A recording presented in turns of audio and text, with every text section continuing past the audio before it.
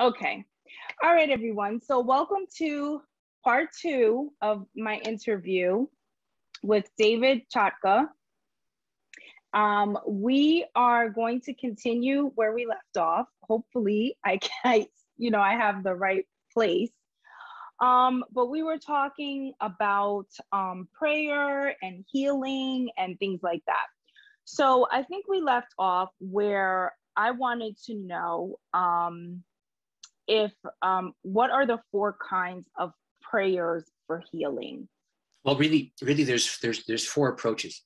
The first is what I call the prayer for the miracle, and this is well known. This is where so Rocky Balboa is fighting the fight, and his wife winds up in a terrible way, and he sits in the chapel until she gets better.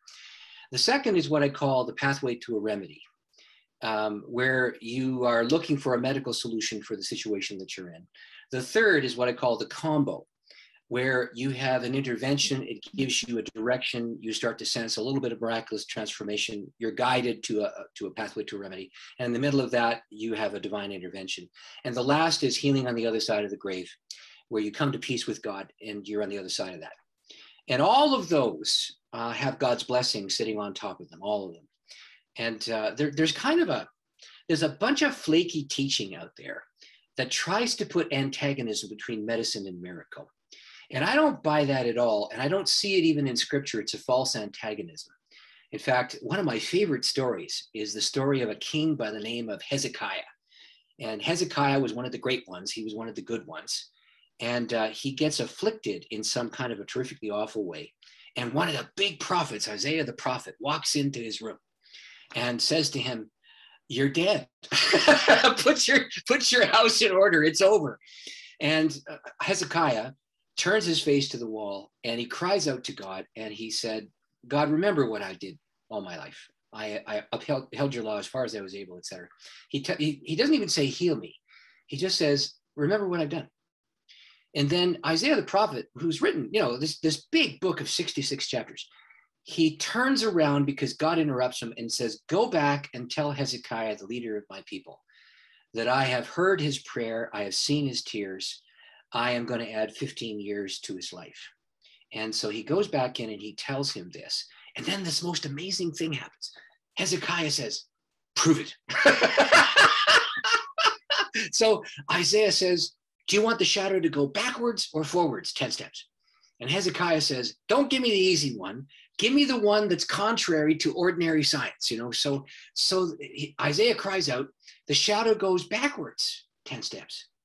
And then when it's done, the prophet says to him, "Here's what you got to do. Get yourself a fig poultice and put it over top of the boil and suck the poison out, and you're going to be fine." So he gets a nature miracle, he gets two prophetic utterances, and he gets medicine. And all of that was in combination. And so it's one of those stories. By the way, if people are interested to know where that's found, it's in the 38th chapter of the book of the prophet Isaiah. It's found in there. It's also found in 2 Kings, but it's easy to remember Isaiah 38. I think it's because I wish I was forever 38, but I'm not. At any rate, that story is my favorite for lots of reasons. It involves faith, it involves contact with God, it involves medicine, and it involves miracle. And all of those things are in magnificent combination. And all four things are in that because he's not given eternal life forever and ever. What he's given is 15 more years. And then, of course, he dies. And then his son gets raised up to become the next king and so on. But for him, he needed to know, he had to have some substantive proof. And then he's given a medicine to fix it. And so I see medicine and miracle as parallel tracks that are going down the road. And from time to time, there's an entrance lane where the two of them overlap. And then from time to time, they diverge. And there are seasons where medicine runs out and it can do no more for you. And at that point, you cry out to God and you ask him to make you well, despite the fact that medicine has told you that it's reached its limit.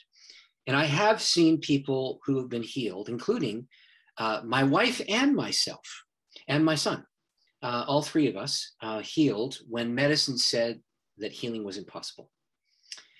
So in the healing prayer book, I did send you a copy of that. I sent you also my wife's note from the medical doctor indicating that he verified this. She was healed of something that was impossible to heal. She was healed of muscular dystrophy. And you got to know, the difference between her before and after was remarkable. Before, she couldn't lift her arms higher than her shoulders. In fact, when I proposed to her and she said yes, she had to use one arm to put it on my shoulder and the other to go around my waist because she couldn't lift her arms up to give me a hug. And then when she wanted to climb stairs, if she had to climb stairs, and sometimes she had to, she would have to take two hands, lift the leg, position it on the next step, grab hold of the handrail, pull herself up, balance herself, move the other leg up to balance it, and then take the stronger leg and put it on the next step. And that's how she got upstairs. And after she was healed, she ran upstairs. It was the most remarkable, astonishing thing. Now, before this, we had prayed 3 of those 4 prayers. We had prayed for a pathway to a remedy. We had prayed for the miraculous intervention. We had prayed for a combo. And we accepted the fact that this healing wasn't going to happen, and then it did. Actually, the telling of that story probably is one of the most remarkable stories of my life. And it makes clear to me that I'm not the author of this. If I could have healed her 20 years ago, I'd have healed her 20 years ago. You know what I'm saying? But I'm also aware that God's power is stupendous and profound and miraculous. So do you guys want to hear that story? Is that something you'd be interested in hearing? Do you want to go a different? No, I wanted to ask you if the healing for her took place before children or after children. After children. In fact, what happened? Yeah. So here's what happened. We got married, and then we about 2 years in, she became pregnant with our firstborn, and she became terrifically ill. Oh man, terrifically ill. She came that close to dying. In fact, this is the medicine and miracle story that I like to tell. What happened was, we didn't know this because she had 2 sisters and her mom, and none of them manifested this, but she had a genetic liver condition. And when she started to carry our son, her liver, first of all, shut down, then it began systematically destroying itself. And so there was this deficiency in her liver just stopped it. So she was unable to process bilirubin. And so our son inside of her was swimming in poison. And, it's one thing for a guy to say he's pro-life. It's another thing altogether for a lady to say, I will not allow the life of that child to be extinguished. If it dies, it dies, but I'm not going to kill it. It's very, very different when her life's in jeopardy. Here's what happened. About 3 months into the pregnancy, she started getting itchy, and it's called cholestasis of pregnancy. That's not unusual. It happens usually in the 3rd trimester of a pregnancy, but it happened in the 1st. And that said that something was terrifically wrong. And so she started going to see various doctors, and eventually she wound up going to a specialist. And then this specialist took one look at her and admitted her to the hospital. And she wound up in a very, very high-end hospital, Vancouver Grace Hospital in Metro Vancouver. One of the finest in Canada, one of the finest on earth. And she wound up under the care of a very, very, very fine perinatologist and a world-class hematologist. And the 2 of them together were the 2 who were giving care to her. So we were led to, I call a pathway to a remedy. But they could not figure out what was going on with her because she kept getting weaker. If I touched her hand, it would bruise. She was lacking vitamin K and the ability to process that. She was getting weaker and weaker and weaker. And so the question mark was the child viable? And they didn't know. And I remember the moment we went in for the amniocentesis to check this out. And they put the amnio in and took the fluid out, and Keisha, came out dark green. It's supposed to come out clear. That means that our son was swimming in that poison. And so they looked at us and they said, if he lives, he'll have cerebral palsy. He'll probably be blind. He'll probably be deaf. And we don't know if the child's viable. So there were 3 ladies in our church in Vancouver who would pray with her. And the way that Liz described this, my wife described this, it was like she had bee stings between her breasts, on the soles of her feet, and on the soles of her hands, because the poisons in her system were causing her everything to break down. She was losing her ability to function. She was terrifically weak. She was jaundiced all over. Her eyes were getting quite yellow. She was orange in complexion. And this liver was shut down and it was starting to destroy. In fact, by the end of the 7th month, she'd lost 85% of her liver. And it was this awful kind of thing. And sorry, my husband is got my house hooked up to all kinds of crap and technical difficulties. No problem. Like sensors, you know. Okay, there's no problem. So if you see me going like this, I'm just trying to keep my lights on. Okay, well, I'll finish the story. So the doctor saw this thing, and he basically said to us, we have to take this child early, and there are 2 ways to do that. The first is we can put your wife on the medically induced drip, and within 3 or 4 days, the drip will induce labor, and it's the boy inside your womb. And because it's a boy, he can't produce some of the things that are needed until after he's born. Mom can't give it to him. He has to produce it on his own. And he's a little too young to produce what's needed to make those lungs kickstart. And this was back in the day before we had some of the modern technologies to improve lung efficiency that we do now. But regardless, it meant that if he came out of the womb too early, he'd be in an iron lung. And that's not good. So they braced us with this kind of news. And they said, that it's either the drip or we have to do a C-section, but she's weak and the lungs are not properly developed. And if the child passes through the birth canal, it's good for the lungs. Now, here's where this thing gets interesting. The church I was serving in Metro Vancouver, and by the way, it's more expensive than New York. It's a terrifically expensive place to live. And that church couldn't afford 2 pastors. I was the associate pastor in that church. And the lead pastor had made the decision that he was on sabbatical. So I was overseeing the congregation. My wife was sick in the hospital. The lead guy wasn't there. And I was trying to figure out if I should stay or not, but they really couldn't afford 2 pastors. There was a church 2,000 miles away, fully 2,000 miles. So from Vancouver to Chatham, Ontario, this would be like Seattle to Detroit. Okay. Anyway, bottom line was, we had tried to figure out what to do, and this church is interested in calling me, and there were 3 ladies in the church who were praying for my wife. The only way she could get relief from that sting was if she took a bath in ice, and then she'd be numb enough that she could sleep for an hour. And if those 3 ladies prayed, the pain would recede, and she could sleep for 5 or 6 hours. So here's what they do. They would call her at a designated time. They would pray, she'd go to sleep. And when those 3 ladies prayed, the level of bilirubin dropped and she began to process some liver function things, and her liver enzyme levels came into the high normal range. So they prayed for her, and I was able to fly to this church in Southern Ontario that was interested in seeing me. And here's what happened. This is hilarious. I wound up in front of the search committee. They talked to me, and there was a guy on that search team who said, look, we're going to give you the morning off to pray. You can try and figure out if you're supposed to do this. But I'd like to give you a tour of the area before we meet you again on Monday night for a series of questions. I said, oh, sure, that's fine. So he picked me up, and it was end of July, start of August, usually 90 degrees Fahrenheit, very hot. And it was really cool. It was like 65 or 66 Fahrenheit. And the guy was wearing a short sleeve shirt, and he looked at me and he said, David, would you mind if I just stopped at my house, had a quick chat with my wife and changed my shirt? It's awfully cold. I said, no problem. So I pull into this guy's house. I sit down in his living room, and there is a coffee table right beside me. And on the coffee table, there is an open form letter. It was a medical form letter about what it was like to cause women at 31 and 32 weeks gestation to give birth to a male child. My wife was at week 31. Okay, so I'm looking at this 2 paragraphs in this open form letter on this coffee table, 2,000 miles from where I was just a few days before, knowing they're going to either do a C-section or they're going to do the drip. And I read the 2 paragraphs, and here's what the 2 paragraphs said.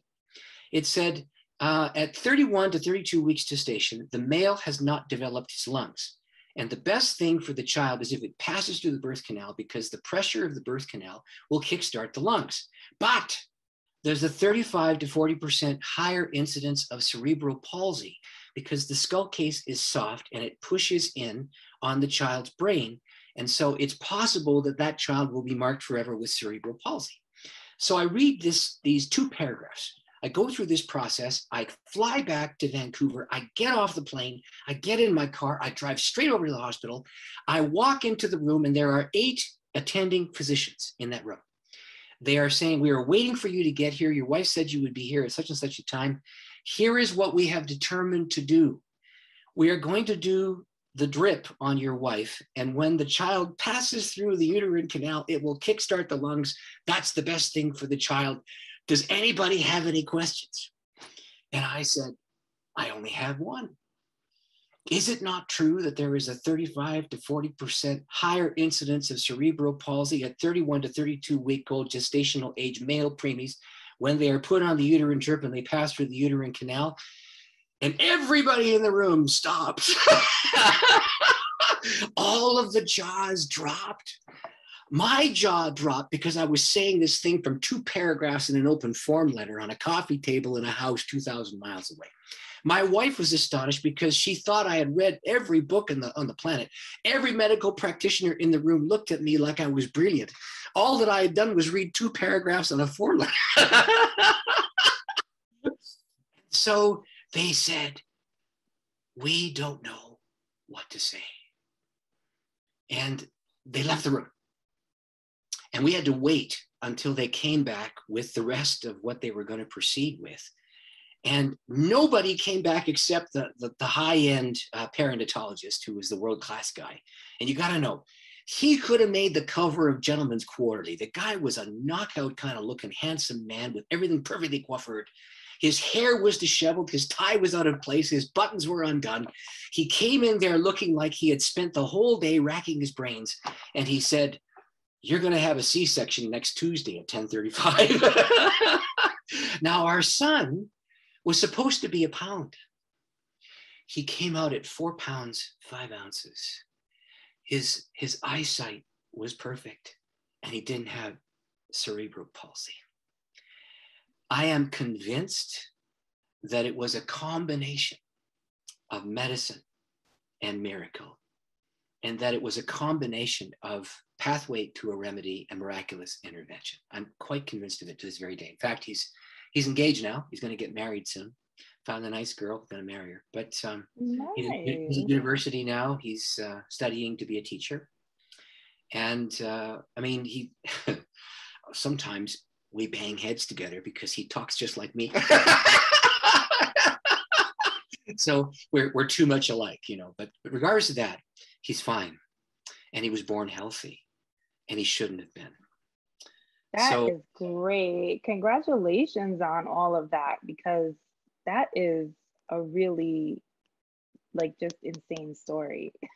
What are the odds? I mean, that I should apply to that church, fly across the country at that window of time, and walk into a living room because somebody wanted to change his shirt and see 2 paragraphs. I mean, it's ridiculous. The odds are absurd. That is what I call a combination of those 4 pathways to healing. And it's also the medicine and miracle thing. Here's what I want to tell you. I believe in medicine. And without a second hesitation, I would say to anyone who is struggling with whether they should take any kind of medicine, if somebody has dedicated 25 or 30 years to getting that antibiotic in your hand, take the gift. And oh, by the way, Jesus prayed over olive oil before he anointed people with olive oil because it was medicine.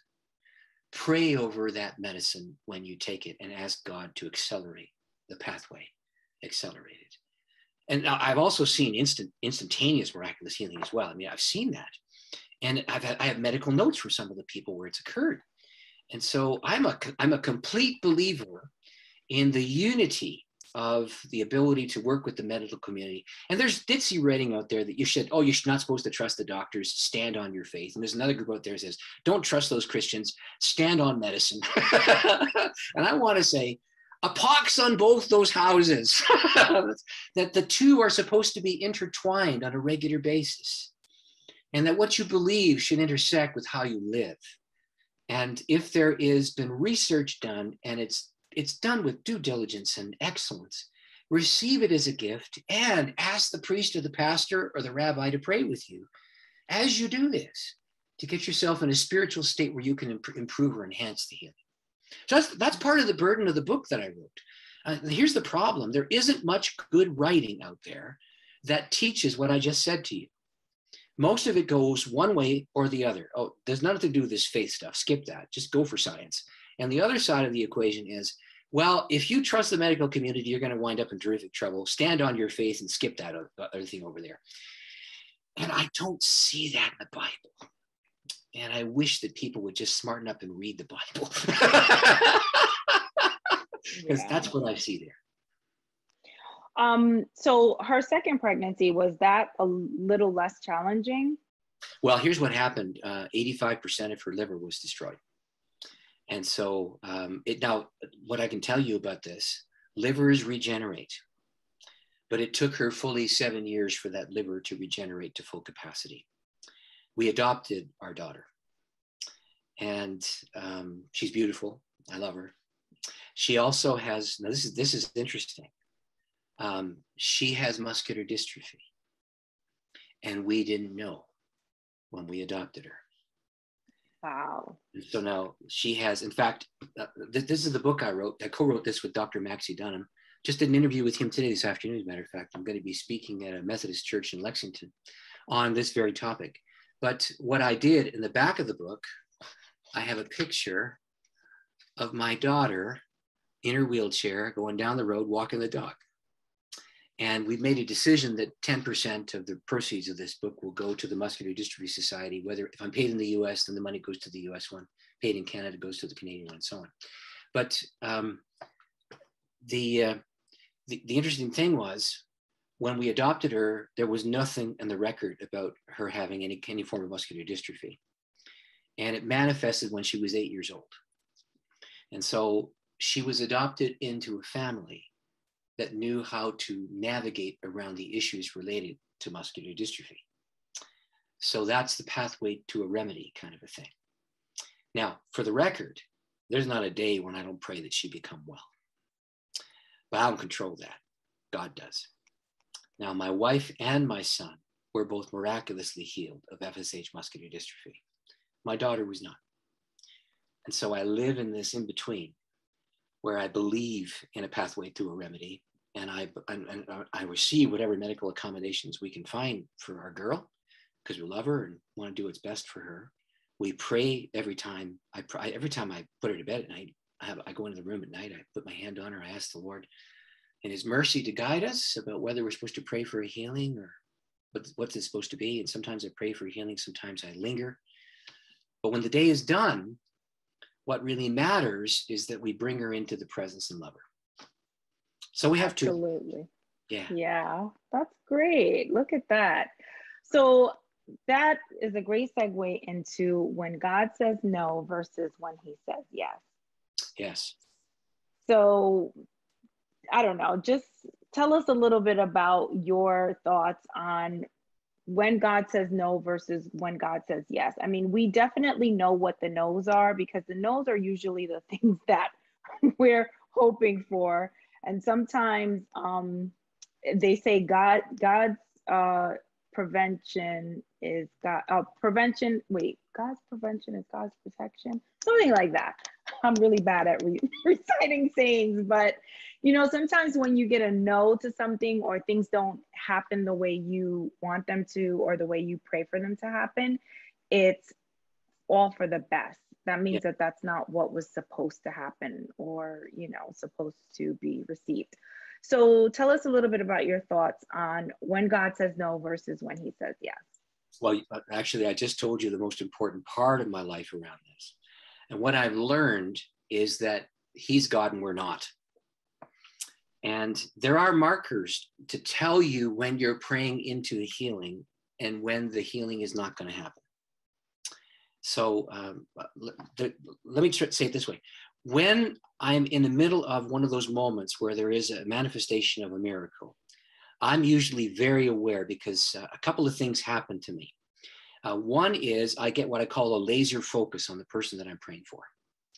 And the next thing that happens is my internal being begins to expand with a sense of presence. And the only way I can describe it is, it's like a velvety smooth assurance of warmth in behind my emotional state that waxes large, and it's filled with fire, peace, and holy conviction.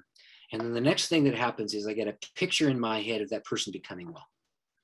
That's the only way I can describe what it looks like. I don't know what it's like for anybody else. That's just what it's like for me. And very often there'll be a scripture that will come, and I'll say the scripture to that person, and it'll be something they've been reflecting on or whatever. And then my hand gets very hot when I start to pray. In fact, it just happened 2 weeks ago. I found out last Tuesday night. I was in North Carolina doing an event at a Lutheran church. And while I was down there, I was preaching on prayer for healing, and wound up preaching from the book of James, chapter 5. And of course, if you're going to preach on that, what are you going to do? You should pray for people. So at the end of the service, there was a couple that came forward, and I was praying with them. And that's exactly what happened. He had a terrific back trouble. He had a ruptured disc, and he had sciatica down one side of his body, and he was in chronic pain. And he and his wife came forward, faithful Christian people. And he wondered if I would pray for his healing. And I did exactly what the Bible says. I made the sign of the cross on his forehead with some oil, and I prayed for him. And while I was praying, and there were three of us, there was the pastor of the local church, there was a friend of mine who traveled with me to North Carolina, and there was me. And we were praying. And while we were praying, that profound sense of peace and fire and conviction rose up inside of me. And as I prayed for him, my hand began to tingle, and I felt this fire going inside of him. So I offered a course to that church, which was on Tuesday nights, and his wife took the course. And so last Tuesday, we're in the class, and she said, "Oh, by the way, Pastor David, I have to tell you what happened to Gary." I said, "What happened?" We said, "Well, it really ticked me off because he didn't tell me." I said, "Well, what did he not tell you?" He went to the men's group and told the men's group that when you prayed for him, the sciatica vanished and his back became straight. And then after he told the men's group, he realized he hadn't told me yet. So he came home and he told me. At any rate, his back was completely healed. It just happened. And so then actually he tripped and he wound up on his back. And usually that would produce excruciating pain and he'd howl. And he just got up and he was fine. And she watched it. So she told our Tuesday night group that that was happening. And there were 15 people from that church on that call. So that was quite exciting. But there were other people, and I prayed for them. And I did not sense any of that happening. Faithful Christian people, one, a missionary who had served overseas in the Middle East. And this lady had put her life on the line for the gospel. She was older. She wanted to pray that that the arched back that she had would straighten up. She wanted to pray that her balance would get better. And I prayed with her, and I sensed nothing happening there. And she's in the class on the Tuesday night together with this lady. And you could see the question mark on her face, because when I prayed with Gary, it happened. When I prayed with Grace, it didn't. And it was the same event. It was the same people praying, and it didn't happen. So the only thing I can tell you is God initiates, we respond. And what we need to do is to learn to pay attention to those signals when the Lord is at work and you join him in his labor. That's the only way I can describe how this works. And for me, the signals are always the same. There's an increase of awareness of the Lord and the person you're praying for. There's an increase in peace, and there's an increase in joy. And then suddenly you get this sense of faith, and you know beyond all knowing it's going to happen. And when you're in the middle of that, for some reason, God has ordained that a human instrument has to pray into these things before them to happen.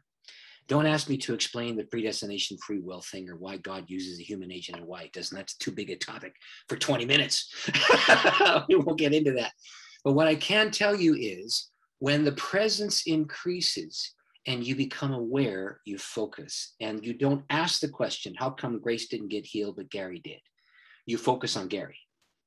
And then when you're done, you offer pastoral care to Grace, and you see that she gets herself a pathway to a remedy. That's what you do. I don't have any answer to why God heals one and not another, except that in the ministry of Jesus, he always did exactly what the Father told him.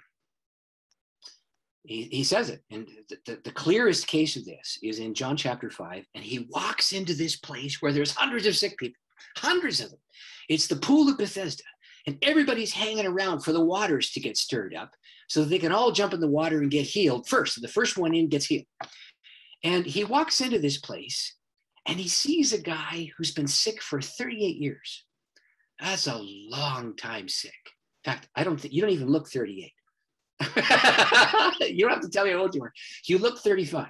But so as long as you're alive, okay, 38 years is a long, long time. So if he got sick at 12, he's 50. That means he's never worked a day in his life. First thing Jesus says to him is, do you want to be well? And the guy says, well, I kind of want to get in the water, but I can't there because I'm too sick to get in. The Lord tells him to pick up his bed and walk. And the interesting thing about that narrative, he doesn't even know who Jesus is. God heals him. And so some people walk up and say, how come you're carrying the bed in the Sabbath? He said, well, some guy told me to pick up my bed and walk. And then Jesus walks up to him, sneaks up to him from behind. Oh, by the way, that was me. And then he tells the Pharisees find him. And they said, how come you made that guy pick up his bed on the Sabbath day? And then Jesus engages in a bit of ironic humor, because these guys are basically saying our rules honor God. And he said, oh, okay, boys, it's all right. Don't worry about this. The God you love, he's the God who told me to break that rule. And then he says this interesting thing. I can do nothing unless the Father shows me. And the things that he shows me, I do. In other words, he saw the healing for the one guy. He didn't see the healing for the 200 people in the ward. And he cooperated with what he received, not with what he yearned to be able to do. And I'll just tell you something, if I could control this gift, I would just walk into that hospital and tap them all on the shoulder and get out of there. The only people I wouldn't buy, the only nurses working would be the obstetrics and gynecology department so that babies could be born. Everybody else, all the cancer doctors would be out of a job. I just go in there and just tap them. All those AIDS doctors, I just cure all those AIDS people. And all those, any kind of affliction you want to name, I just tap them all. But I don't have that power. God has that power. And he bestows it when it suits his purposes. But I think it's far more frequent than most imagine. So this last Tuesday, I heard about two of them. There was a lady named Shirley who had cancer. And I prayed for her 3 months ago. And I was on a Zoom call just like this. And the next thing you know, we have this profound sense that we're all supposed to pray for Shirley. We started praying for her. And we sensed something happened. You know how you just get this profound sense this is something powerful has happened. Well, she was on a Thursday call with me and she said, Pastor David, cancer's gone. Not a trace of cancer in my body. We know who got that.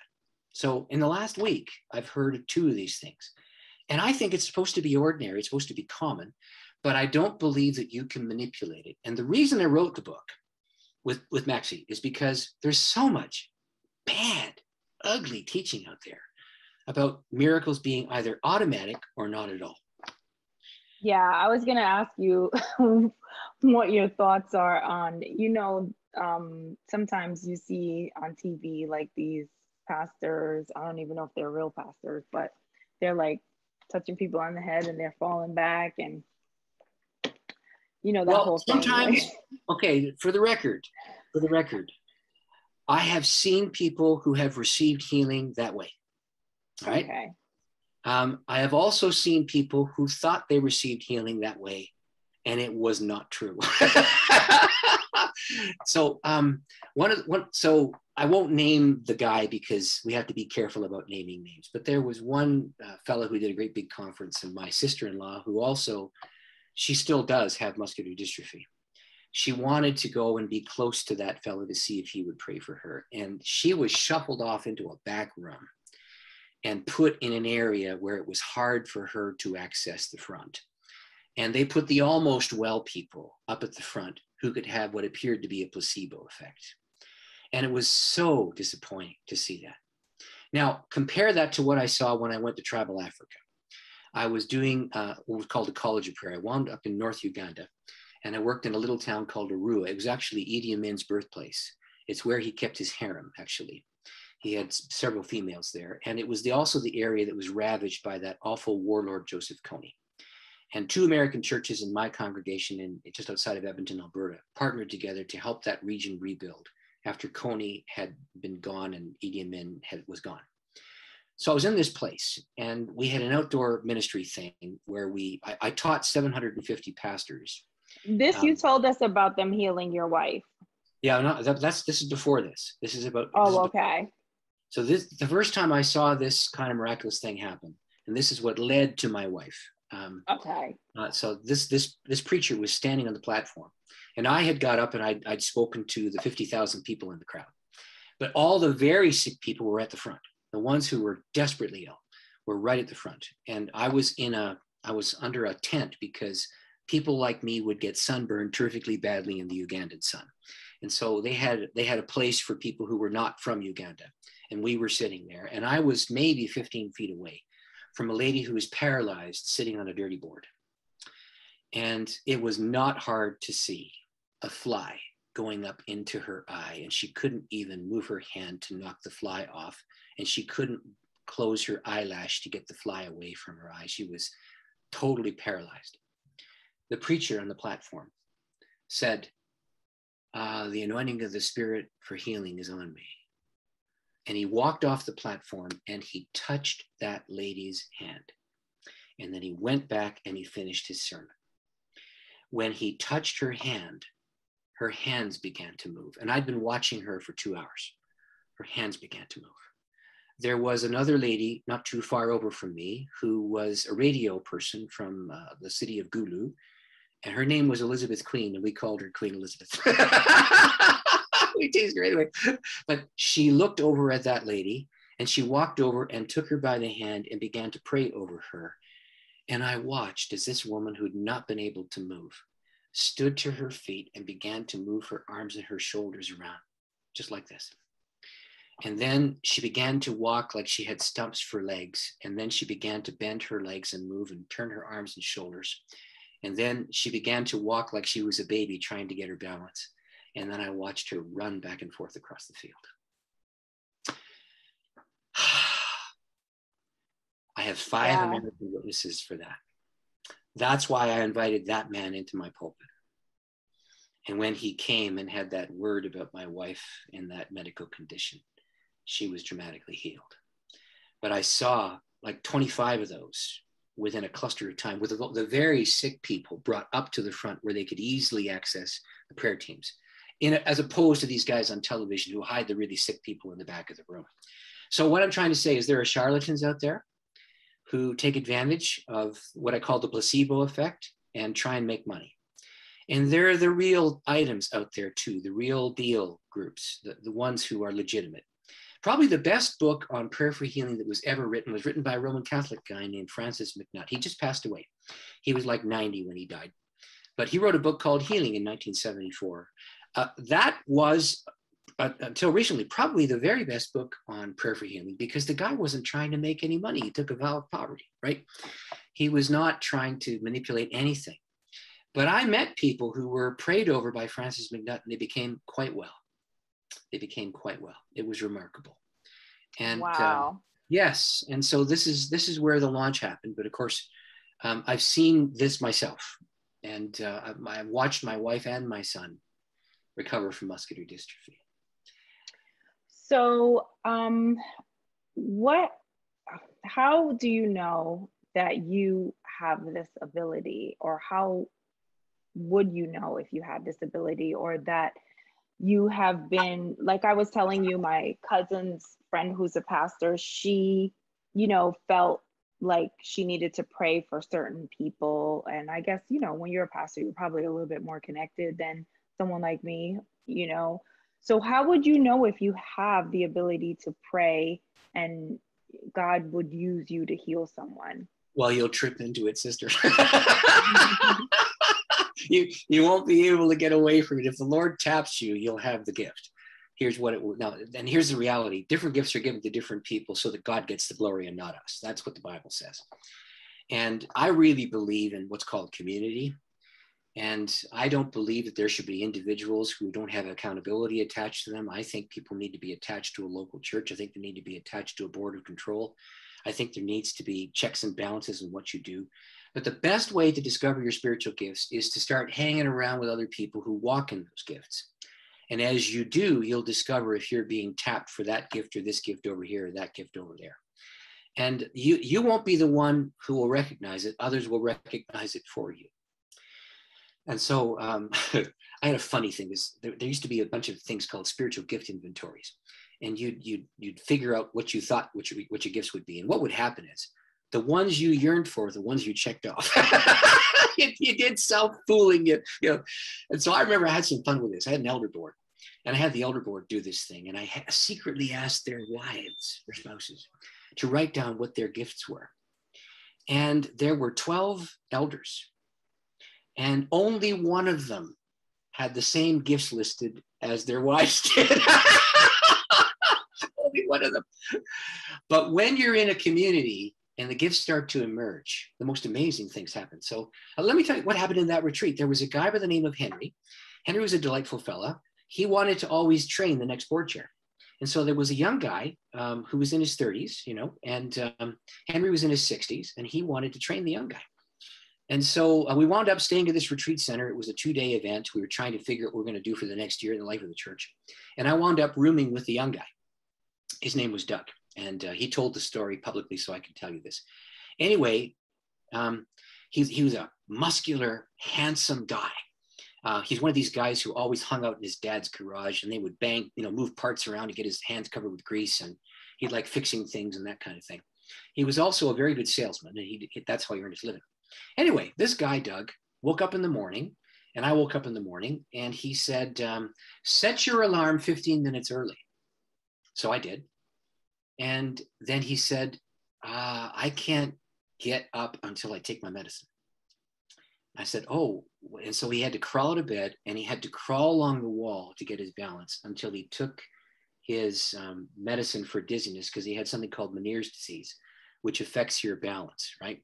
Anyways, he's a handsome guy who had this Meniere's disease, and he would have to do pills every 6 hours. And it would take about 20 minutes to be effective. So he had us get up 15 minutes early. He took his pill. And after 15, 20 minutes, he was able to walk down and have breakfast with me. So he's chairing the meeting because he's in training. And I am in the middle of teaching something. And Henry, the past board chair, looks at me and says, Pastor David, we're supposed to pray for Doug. I said, well, wait till I finish my teaching, Henry. I'm not done. And I'm waxing hot. I'm teaching something. And he said, well, Pastor David, we have to do it. And I'm waxing, you know, I'm waxing eloquent. I'm doing this deep thing on a chalkboard, right? And he said, Pastor David, we have to do it now. And he stands up and he walks over and he puts his hand on Doug and he starts to pray. Doug felt his ears start to burn with fire. And then he felt peaceful. We continued with the retreat. And we went through the entire day. Doug forgot to take his medicine. And he didn't need it. So he got called by his wife because his daughter wanted to talk to him. And then because he started talking to his daughter, he didn't realize that he forgot to take his medicine. He drove all the way home. It was an hour and a half home. And then he, hugged his kids, played with his kids, kissed his wife, went to bed, woke up the next day, came to worship. And he realized when he was at worship, he'd missed 3 doses of his medication. And he was not dizzy. He was cured of Meniere's disease. Now, none of us was trying to do that. I was trying to teach from my chalkboard a principle for the elder board. and the guy who was the fellow who said, we got to pray for him. He wasn't planning on doing that because he was a keener on training. And Doug, all he wanted to do was get through the meeting and go home and hug his kids. And God initiated. Henry responded. And the whole elder board watched that guy get well. Then his doctor. Wow. Yeah. It's just, so you respond to the divine initiative, and here's what it looks like. Your heart starts to burn with fire. You feel a sense of compassion for the other, and you cannot help yourself. You must pray. That's exactly what happened to Henry, who had never in his life ever done that before. In fact, he's still the chairman of that church board in Spruce Grove, Alberta. His name's Henry Bannon. He testified, so I can tell you the story.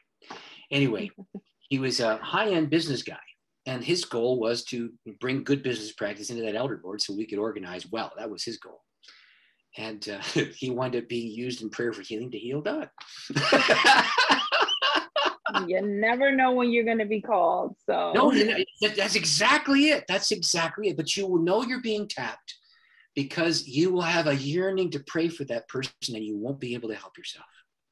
Compassion will fill your heart. And the next thing you know, you'll be beside them. And then you will feel it. The anointing of the Lord will come on you and it will flow into them. So what do you want people to take away from your book, Healing Prayer and God's Idea? Healing prayer is God's idea. What I want them to take away, yeah, sorry. Sorry. Oh, sorry. I have it. Yeah. Healing prayer is God's idea. That's the title is exactly what the book's trying to teach. That it's not something that we just make up or do because it's a nice little duty or a custom. We do it because it's God's idea. And that what we're supposed to do is open ourselves to the possibility the Lord himself might actually use us to do this. And then actually the book is designed to be a primer, or you say primer in the States, I think. Anyway, regardless of this, up here it's called a primer, down there you call it a primer. But it's designed to be an introductory guide with several healing stories interspersed that are all medically verified. I wanted to teach people that healing prayer is not just for the charlatans. It's not for the guys who just make money, but it's an ordinary thing. It's something that belongs to the ministry of Christ's church. And it doesn't matter if you're a Catholic or a Baptist or a Pentecostal or a Mennonite or a Methodist or whatever, it doesn't matter. It matters that you're a servant of Jesus and that when he initiates, we can respond and that the Lord can use anybody to do this. It doesn't matter if you're somebody who's flamboyant and speaks well, or if you're somebody who has a problem with stuttering. It doesn't matter. It doesn't matter if you're male or female or young or old. It doesn't matter if you're a beginning Christian or somebody who's walked with the Lord for decades. What matters is that you make yourself available to him and that when someone who is desperate because they're sick asks you to pray, that you know how to go about that. Now, if you read the first story in the book, I tripped into the stuff. I mean, I wasn't trying to do it. And then I discovered that there was nobody out there teaching us how to do it. There was only that Catholic book that I told you about. That was it. There wasn't much in the way of writing on healing prayer. So my burden is to train people. So Joe or Jane average.